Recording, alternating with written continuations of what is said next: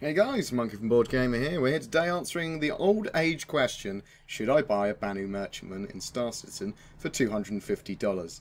Now, the answer is, for me, yes. I love this ship.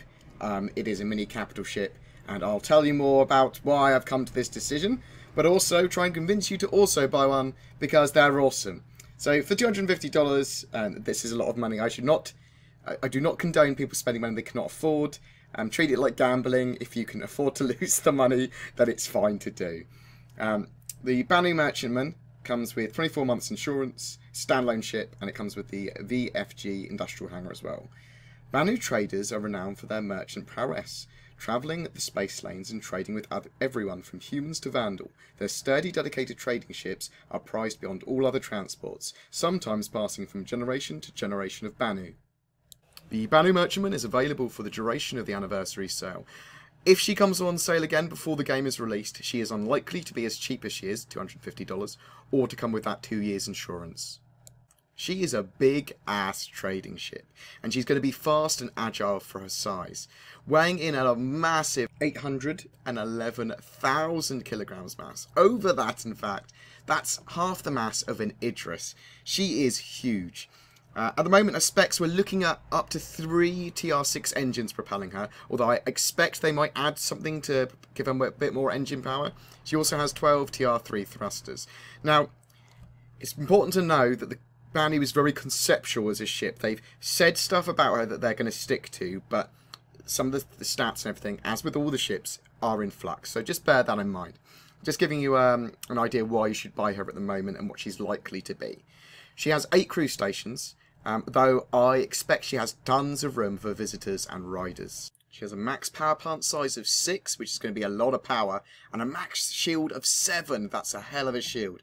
The Banu looks amazing, and as I said, she is absolutely huge. She has a length of 100 metres, a beam of 135 metres, and a height of 70 metres. This is beamier and taller than the Idris, but under half the length. Weapons and hardpoints wise. Now, very little is known about exactly what's going to go with on the Banu because they keep on changing the stats, they keep on talking about other bits and bobs they're going to do with her. People were talking about a nerf previously, so we don't really know what she's going to be able to fit on her exactly. But we do know that she's supposed to be a blockade runner, and that a ship of her size is likely to have some pretty sick weaponry. So she's going to be able to handle herself in a battle, although perhaps not against multiple pirates. She has a cargo capacity of 6,000 units. That's over 21 Freelancer Max's cargo sizes. That's insane. That's huge. You're going to be getting so much money from trading with this bad boy. She comes with a jump drive. She's also going to be the largest ship that can land on a planet. She's going to be a trading beast. Some serious money can be made with her. And I think she has some other amazing uses too. Because she's the only ship of her size that can land on a planet, I mean, the biggest ship of size landing on planets is a great claim to fame. I'm planning to use her as a mini corvette and dropship, so when my friends are online, I can drop them into battles, hopefully with that Titan armour and that sort of silly stuff, and be able to defend them in space while they're doing whatever they're doing. And when they're not online, I can be a trader. I can fly around being a floating bazaar.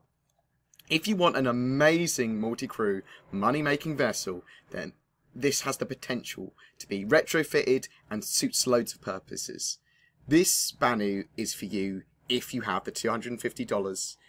You want to be getting a ship that makes money for you in the verse, and I think she's going to have loads of potential.